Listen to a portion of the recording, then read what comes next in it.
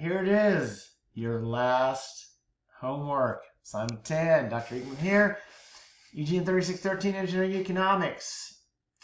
Last video solution of the semester. All right, first one, Lanier Corporation purchases. Purchases a piece of equipment. We've got a sales tax, transportation charge, labor cost, and a cost of site installation. And they want to know what the cost basis for the depreciation will be. And basically, depreciation is, it's either legal for depreciation or it's not. Well, you know what? Everything in this list right here was legal for depreciation. So the cost of the machine, which is the sales cost plus the sales tax, gives you that total right there.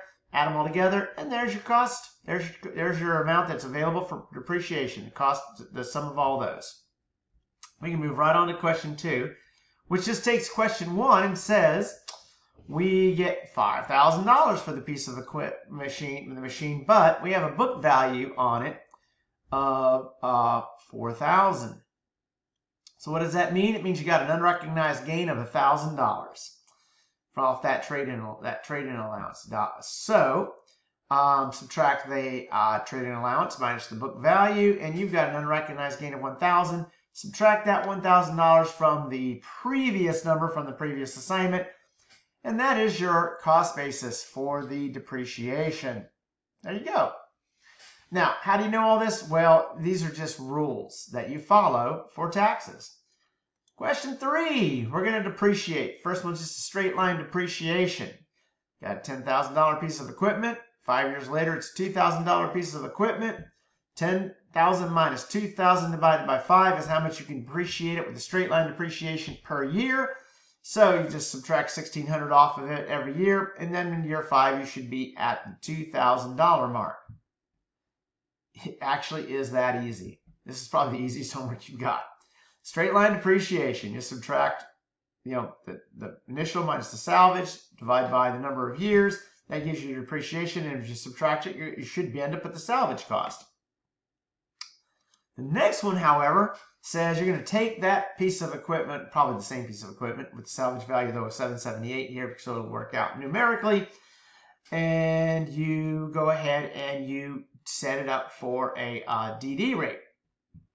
So the double down rate is the initial cost of the piece of equipment times the DD rate, which is an alpha value. In a DD, a double annual depreciation, double declining depreciation, that value is always 2. So 1 over n, which is 1 over 5, it's the n.